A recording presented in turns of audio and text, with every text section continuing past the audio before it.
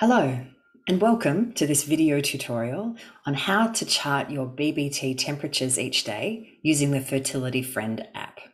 My name's Karina, and in this video, we're going to talk about reasons why you might be needing to take your temperature each day, particularly if you're working on a fertility journey or if you are working with a practitioner that is helping you with a gynecological journey, and then also what you're going to need in order to do that, some of the caveats on how to do it correctly, and some troubleshooting if you're getting some interesting things on your chart.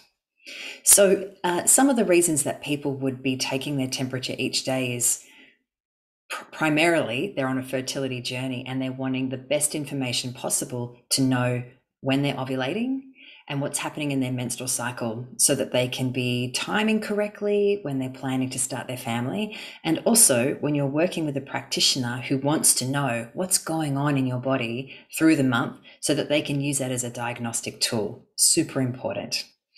If you are also curious about your menstrual health, it would be a great idea to be working with a practitioner and charting your temperature each day for the same reason. You might not necessarily be planning to have a family. Maybe that's something that you want to do down the track, but it might be really, really insightful if you've been working with a gynecological issue that wants some rebalancing and some correcting. So it's a fantastic tool. And if you are working with someone for your women's health, your practitioner will likely be stoked that you are on board with charting your BBT, but it can be a little bit confusing. So hopefully in this video, we can clear up how you can do it correctly and save a lot of time so that you can get on with your healing journey. You're going to need two things. Firstly, you're going to need a digital thermometer. Now, I don't know what Surgipack is the brand of this thermometer. By the way, this video is not necessarily about endorsing particular products. It's just the one I've got.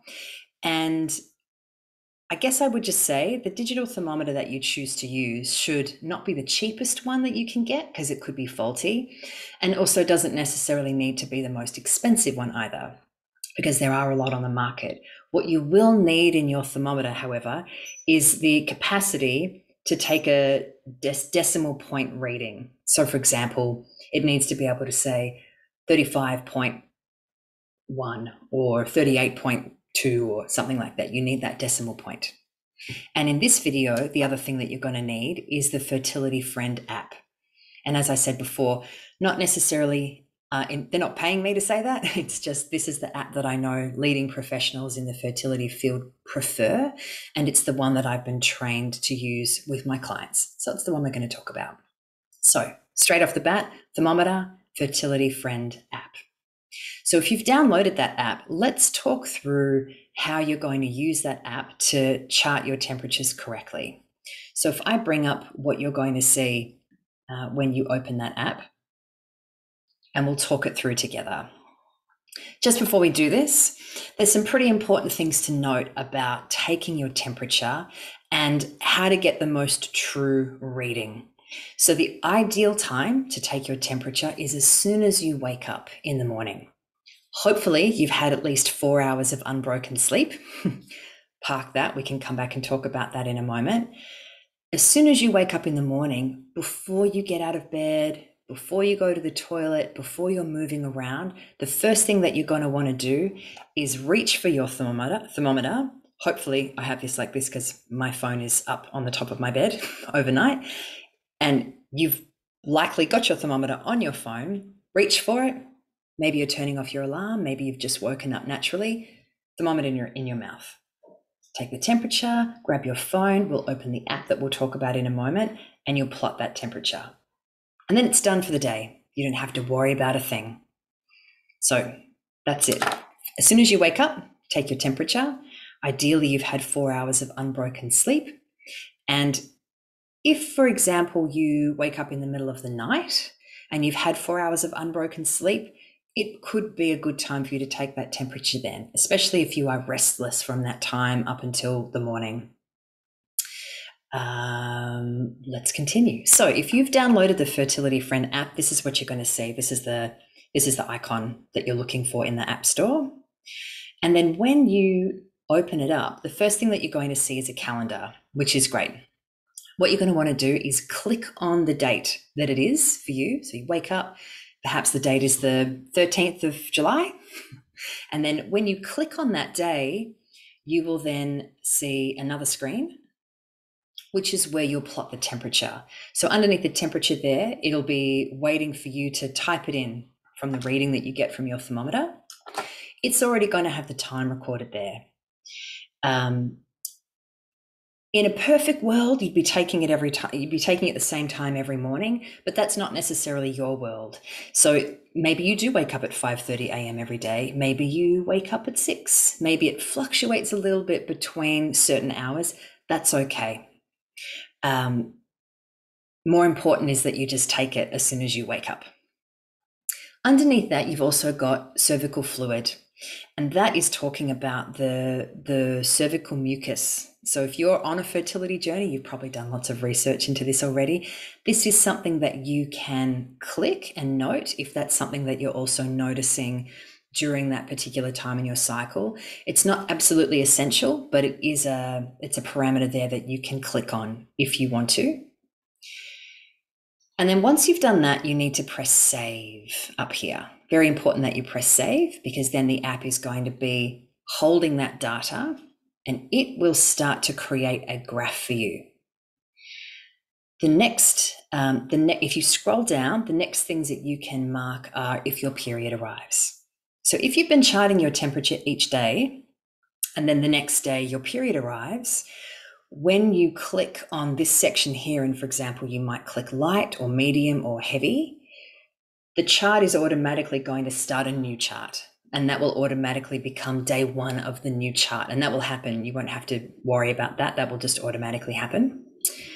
And then beneath, you've also got where you can mark if you have been having sex. So if you're trying to work on getting your timing right on your fertility journey, it's great to see when you're doing that, because your practitioner might have some advice for you. It's also just great to keep that there as a marker to know what was going on in your month. Just below that, there's a great little square here that I love, which is called the daily notes. So sometimes people might feel that they will avoid taking their temperature if they've had an off day, or if they forgot and it was the afternoon by the time they remembered. If you've got your thermometer on your phone, you shouldn't forget though. Maybe you had a late night, maybe you went to a party, maybe you had a lot of stress going on that day. This is a great place where you could note that if you're somebody who likes details. I'm somebody who likes details.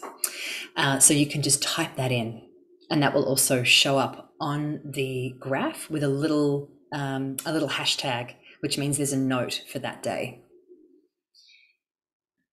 And then with all of that happening, this is what the chart will start to look like. And obviously this is quite early in the cycle. It's only up to day 7. You can see that the first 3 days there were the days of the bleed, with the L denoting light days.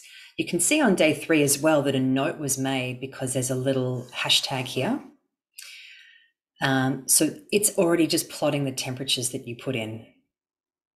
A little triangle means that the temperature was taken at a slightly different time than the time that it's usually taken. So that's what that means. But do take the temperature every day because it's very important. This is something that your practitioner is going to want to have a look at, particularly as you're getting close to the middle of the cycle, or they might want to have a look at the second half of the cycle, or they might just want to see where are the temperatures sitting in the first part, where are the temperatures sitting in the second part. All you've got to do is make sure that you're plotting the data, because those conversations you can have with your practitioner, or they might ask you to send a screenshot of where you're at or something like that. So hopefully that's nice and simple so far, and it makes sense as to how to do this. So just remember, as soon as you wake up is when to take the temperature. Ideally, you've had 4 hours of unbroken sleep, and you need to get yourself a thermometer. Other than that, I think this is a pretty good summary of what you need to do. Questions that you have can be spoken to your practitioner about, and you should be able to work those things out together. I hope that this was a nice clarifying tutorial for you. Thank you for watching.